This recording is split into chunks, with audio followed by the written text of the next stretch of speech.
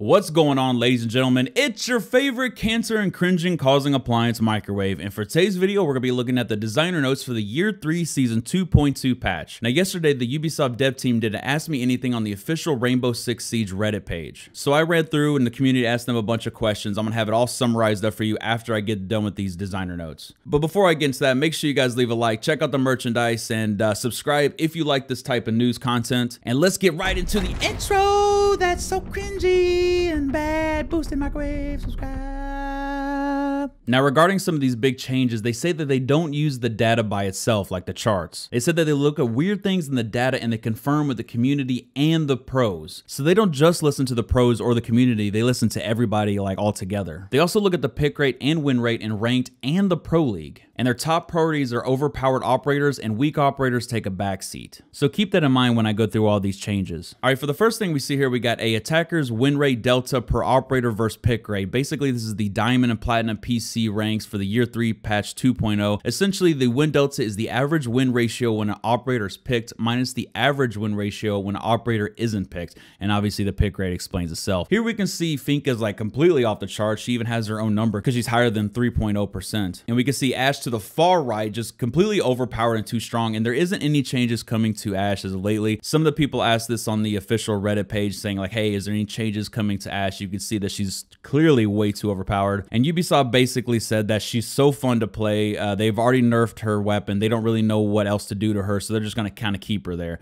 We can see that Twitch is on the right hand side too, and she's also getting a damage reduction. We're going to talk about that here in a minute. Some key things here to note is that Lion, Blitz, IQ, Blackbeard, and Glaz are on the underpicked and too strong category, which basically says that they're really good whenever they're picked, but they're not picked too much. Now on the right hand side, we can see that Thermite and Hibana are overpicked and too weak. Now this basically is a zero-sum game. For one team to win, one team must lose, and you're always going to have a Thermite, Hibana, and a Mira pretty much because they're essential to every single strategy. So officially they're going to be weird because they're always picked because you need them, but they're always going to lose as well. So I wouldn't really worry about the overpicked too weak category down there. Now scrolling down to the defenders, you can see that Rook, Kavera, and Alibi are on the underpicked too strong category, while Ella, Vigil, and Legion are on the overpicked too strong category. Now Jaeger and Bandit are pretty much essential to every single defense. You're always going to need somebody to stop the Thermites or Hibanas, and you're always going to need somebody to stop the smokes and the grenades, and they're 3 speeds, so I believe that they're balanced, and Ubisoft agrees with that. They did say that no changes were coming to Jaeger and Bandit, and I agree with that. I think they're completely fine as is, but if you look in the bottom left hand corner, you can see Mute all there by his lonesome self. And on the Ask Me Anything, they basically said that they're currently working on a mute buff, and it's not increasing the mute jammer radius, and that they will have more details to come soon. Now I don't know what they're going to be doing. I'm really excited about the mute change. He has a really good weapon and C4, maybe like a global silence, because pretty much whenever he puts down his jammers, I mean that's it, he's done. I mean again, he's got his weapons and stuff, but he doesn't have any AoE abilities. I would really like to see an AoE silence ability. Pretty much you can't use any gadgets on the attacking team for like 3 seconds or whatever, so that way you can dead stop a push. Now the bottom right hand corner, we can see Mira. I've already talked about that with the Hibana and Thermite. A little quick thing I noticed about Mira, they said that they want possible alternatives to her, essentially saying that she's too good and they want to make operators that can kind of rival her. Now what's really alarming is you can see Castle, Capkin, and Frost down the bottom left. They don't really know what to do with them yet. There are some changes. Again, I'm going to be talking about that really soon. They're just really not sure what to do with this whole trap stuff because it's too binary. They don't like that somebody can just come in and then just instantly die to a trap because it's pretty much over. It's just too easy. So they want to kind of mix it up a little bit, which is what they talked about earlier. Now this little snapshot of all the operators essentially tells me that the meta is to slow down the attacking forces instead of just outright killing them. You have Legion, Smoke, Maestro, and Echo kind of around the same area, along with Valkyrie and Pulse. They're basically gathering information, slowing down the push, and denying the plan instead of just outright killing them, which is very true in the higher ranks. All right, for the big changes that we have, now these are 100% coming your way. We talked about some of these in the TTS, you know, they might happen, but these are 100% happening, so get ready for them. The first thing we're talking about is Finka. Basically, her ability is going down from 20 seconds to 10 seconds. Is basically reduced in half. She's also gaining frag grenades instead of stun grenades. The smoke gas canister damage modifier is basically going from 2 times to 1.5. Now you used to not be able to run through the gas damage while you were Finka. It would instantly kill you within like 1 second or 2 seconds. It was just like boom, nappy nap. Well, now after the changes, you are allowed to run through it as long as there's no barbed wire there, which will help out shields tremendously. Speaking of shields, the aim down sights modifier from the adrenaline rush has been reduced from -50 to -25. 25. This is a really big hit to shield users because whenever we face cheaters and such like that, we always had a Finka and everybody had shields, and you were able to get those snap headshots off of. So I believe that that's a really good change. You know, you got the smoke gas canister damage taken off, but then you also got the ADS time taken off as well. So I believe that balances it out. Now, a lot of people are pretty upset about this whole frag grenade, you know, taking it from IQ and giving it to Finka. I believe that this is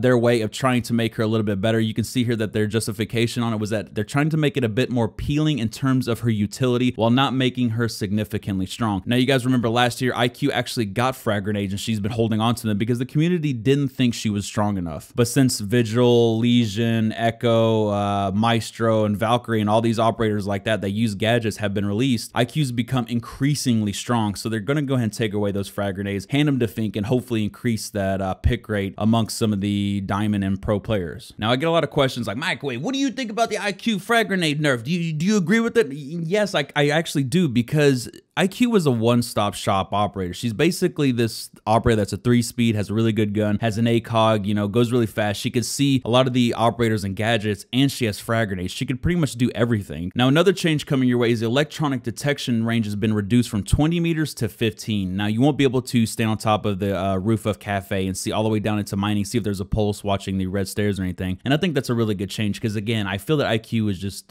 she has everything that you need to disable a team. Now, Ubisoft is also giving an example here saying that we observe that she is sometimes picked in Pro League even when a Valkyrie and Echo are banned, which leads us to believe that she is too good of a choice in too many situations. Essentially, she's a great operator for everything, which is what I was talking about earlier. Now, I do agree that she shouldn't have frag grenades, but the Claymore is a little bit different. I really wish you would have stun grenades instead of a Claymore because, again, I feel that the Claymore is a little bit more supportive role. One thing that troubles me is that you're able to see somebody on their phone with her gadget and then you're able to frag them out from underneath or above. But then you have operators like Glass, which have smokes and they utilize its own ability. So like it's a little bit counterintuitive to me. They're basically nerfing her because they're saying that they're too overpowered, but yet Glass has his own smokes to push aside. It's just a little bit weird. Speaking of Glass, his OTS damage is being reduced from 85 to 71. That's right, guys. Give a round of applause. This is the first nerf we've seen to Glass in a long time. Now, normally Ubisoft just goes off and randomly buffs Glass. I mean, they've actually injected him into the meta the past few seasons by giving him increased fire rate. He has thermal scopes. He can see through smokes and all this crazy stuff. Well, this is the first patch that I've seen that they're actually nerfing him. Their justification for this is basically saying that Glass is too strong in every situation and in the Pro League, which is indicated by his constant pick and ban rate, which we wanted to reduce his damage to make him a little bit more situational. Now, I'm really happy about this change. And another change I'm super happy about is the Blackbeard nerf. Thank you, Ubisoft gods. Now, I know you guys are probably sitting there thinking, Microwave, stop complaining about Blackbeard. He's easy. You just shoot him in the balls. That's all you got to do. Just avoid the head, Microwave. It's just so easy. It's the easiest elo of your life. And while I can kind of agree to that to a certain circumstance, I believe that there's no reason to introduce an operator with a shield and an AR in front of his face whenever the game is built around one headshot kill mechanics. It just kind of baffles me that they would just build this whole game with that in mind, and then all of a sudden they're just like, well, I'll just put a shield in front of his face. Easy.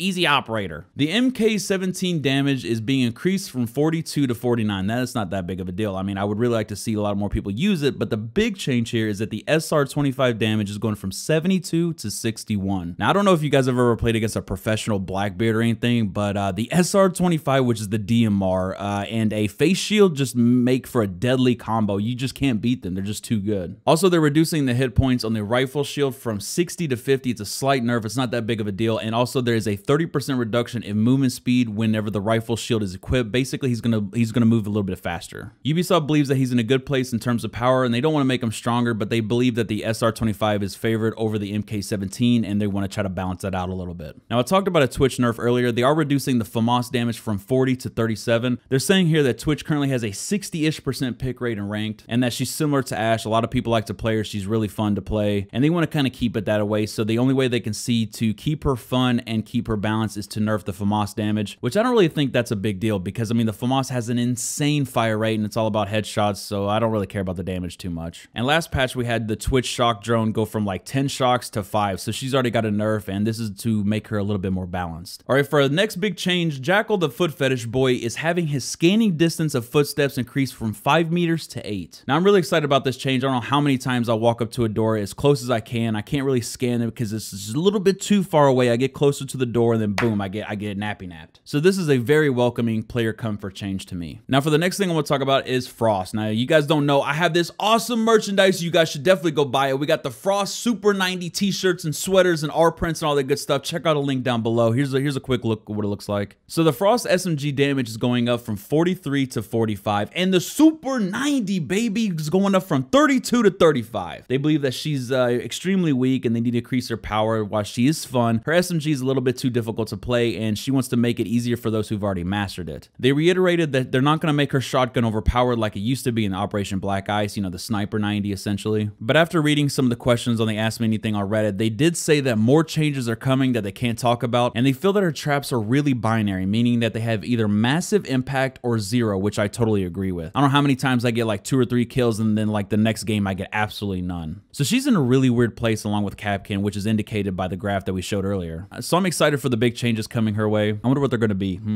Another big change that I didn't really think was going to be big at the time, but after playing on the TTS, I believe that Dokkaebi gaining stun grenades over her Claymore is a really big deal. Now I know Dokkaebi's usually put with Glaz and she's able to grab the smoke grenades, get the plan off, and Glaz is able to cover her, but I believe these stun grenades are a bit much because she could basically, you know, ring a phone, hello, and then all of a sudden throw stun grenades at you and she knows where you're at, so you're done. You can't see, you can't hear, you got a phone ringing, you got the SMG-12, which is not getting nerfed. I don't know what's up with that. Speaking of weapon nerfs, they did say on the Reddit Ask Me Anything that they're not doing any more weapon changes until the new recoil system is live, so don't expect any nerfs or anything like that coming your way lately. Now that's it for all the operator changes. One thing that they're changing is the barbed wire slowing effect is being increased from 45 to 50%. Now it used to be 50%, but they knocked it down. It used to be 3 hits, now it's to 2 hits, and I believe that this is a really good change. It was changed due to Lesion. They believe that Lesion and the barbed wire was just way too much slowing effect, and I'm really happy about this 5% increase because it'll slow down the meta a little bit more and give defenders a little bit more time to assess the situation. All right, let's talk about the last part of this video. It's going to be called the current status. Basically, we're going to talk about Alibi, Maestro, and a few other operators.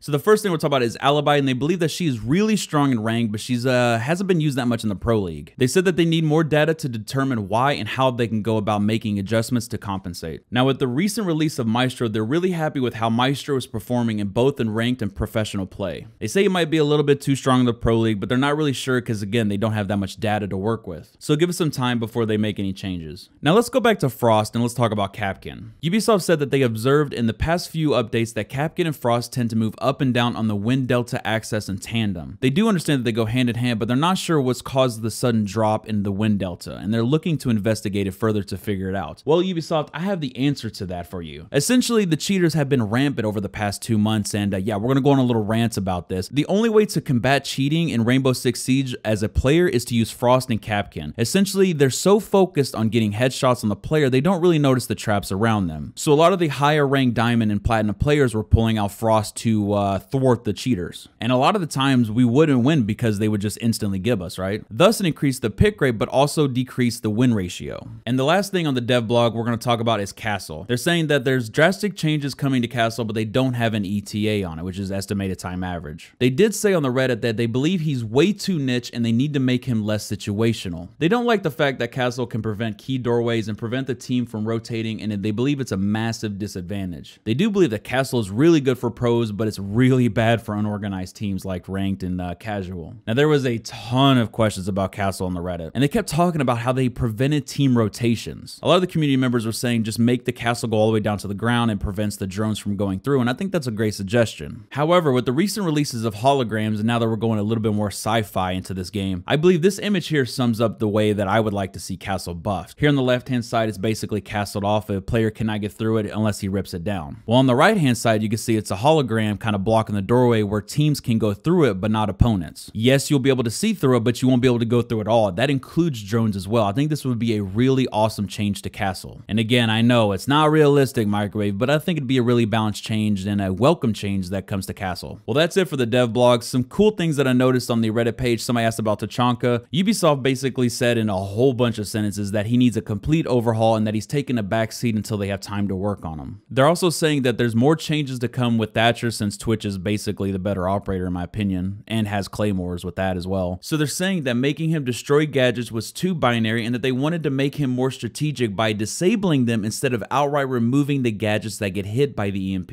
So they are looking at the way that Thatcher interacts with the enemy gadgets, and there might be other changes to come later on. Now, I know a lot of people hate Lion, but they're saying that a lot of big changes are planned that they can't really talk about right now. They're saying that his gadget feels that it either gives no info or it gives all the info necessary to win the round, and it's difficult to balance. Now, I don't think Lion's a really big problem right now. I'm really happy with the way they changed him. It kind of evened him out a little bit, but I'm excited to see what these big changes are. Now, earlier looking back at that graph, we saw that Capital was like far bottom left. He was like completely useless. Well, they believe that his fire darts are lacking and the area effect is too small, which makes him difficult to use. Some suggestions would be like make an impact to where as soon as you fire the bolt, a little explosion happens. And there were other suggestions to how to make him better, and they haven't clarified on how they want to do that yet, so stay tuned for that. And they want to bring back the blue smoke for Capital, but they believe that the game engine might be a little bit difficult to work with that. Speaking about smokes, the smoke gas canisters for the operator are going to be a little bit different in terms of visibility. Basically, they're saying that there's a big difference between the smoke gas canisters and the regular smokes, the visibility through it. Sometimes you can see all the way through the smokes and sometimes you can't, so they want to kind of balance that out and make it easier. Now, they also mentioned that the LMGs have a big room to play with. Essentially, nobody uses the Pro League and nobody really uses them in the diamond ranks except for Maestro, of course, because that's his best weapon, because somebody complained about the hipfire being way too good on Maestro, which you can see in this little clip here by my artist just wrecking the team. Now, to go ahead and wrap up this video, there are no silencer reworks planned as of yet, and there are no changes to the shield and handgun hipfire for a while. They're basically saying that the pistol and shield is a little bit wonky and they want to make it a little bit better, but there are no plans of that as yet. They're also looking into ways of making shotguns more globally viable, but there aren't any top priorities yet, and that they're not increasing the amount of operators that have frag grenades, which I totally agree with. Now, for the last question that I saw on here, somebody asked, do they plan on slowing down the meta? Their response is that they don't have any indication that the meta is faster, and they said, just wait for the next season winky face. I wonder what that could mean. All right, that's it for me, ladies and gentlemen. Make sure you guys leave a like if you enjoyed the content. Also, let me know in the comments down below what your favorite change or nerf is into the game that's coming up. I hope to see you guys in the next video where I stuff aluminum inside myself and turn on the chaos mode.